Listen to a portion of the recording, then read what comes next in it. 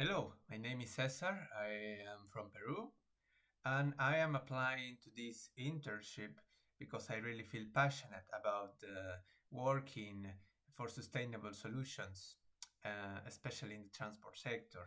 Besides, I consider that very interesting the work that OECD does on working for better policies at a macro level, which I think it's essential at least for the climate environment action.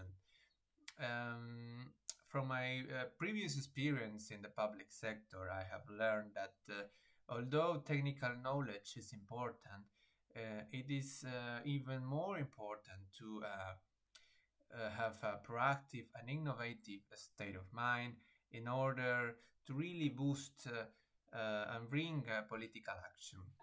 In this way, I consider myself a proactive professional that looks always to propose new ideas or processes and not only following an restricted pattern.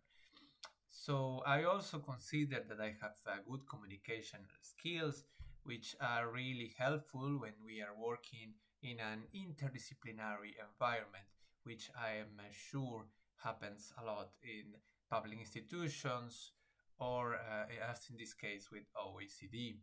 I can recall about a previous experience when I was working at the municipality of Lima, and I was in charge of designing a new solution in a very well-known spot in the city.